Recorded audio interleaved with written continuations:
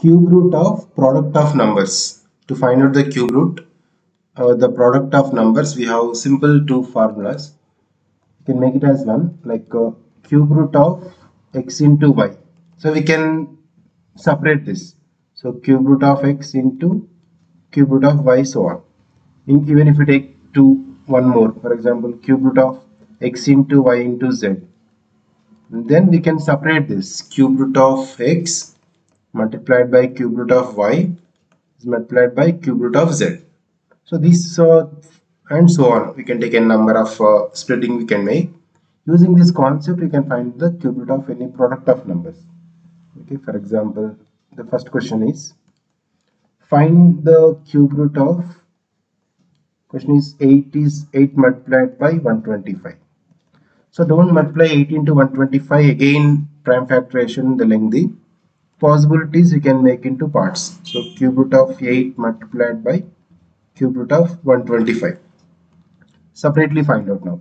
So cube root of 8 is 2, we did previous, and cube root of 125 prime factorization, right? If you don't, you can do directly or else do prime factorization and check.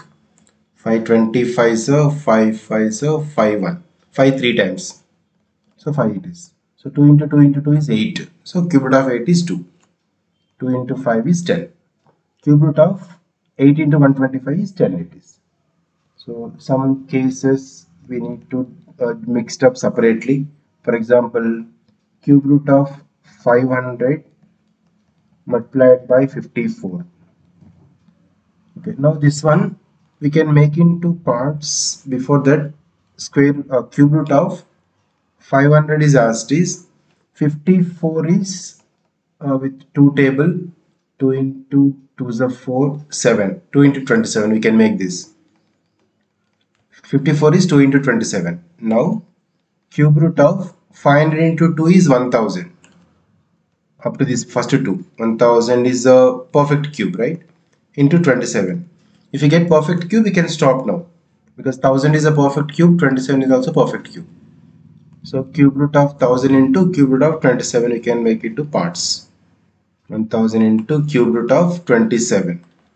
Cube root of 1000 is 10. Cube root of 27 is 3. So 30 is answer. Instead of multiplying 500 into 54, again do prime factorization lengthy, we can make into parts and do, right? Even if you have the negative numbers, see for example, cube root of minus 16 into 32, right? Here is a 16, minus 16 or 32, they are not perfect cube. So cube root of minus 16 is minus 18 into 2 we can write, and this is 32. So cube root of minus 8 multiplied these both, 2 into 32 is 64. So 64 is a perfect cube. Now cube root of minus 8 and cube root of 64. Already we know that cube root of minus 8 is minus 2. Cube root of 64 is the 4, because 4 4 is 16, 16 4 is 64. Minus 8 is the final answer, and so on. So even if it is a negative positive, we can separately. If it is a perfect cube, directly we can make. Okay, see one more example. Cube root of 216 into minus 343 is the question.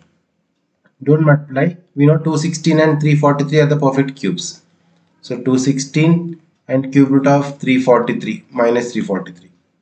So here cube root of 216 is 6. Cube root of minus 343. This we can write minus into cube root of 343, right? So 6 into minus 7 it is. Cube root of 343 is 7. 6 into minus 7 is minus 42. So just basic formulas will you apply. Just make into splitting into parts. X into y. So cube root of x into cube root of y. N number we can expand. Okay, this is the cube root finding the product of numbers.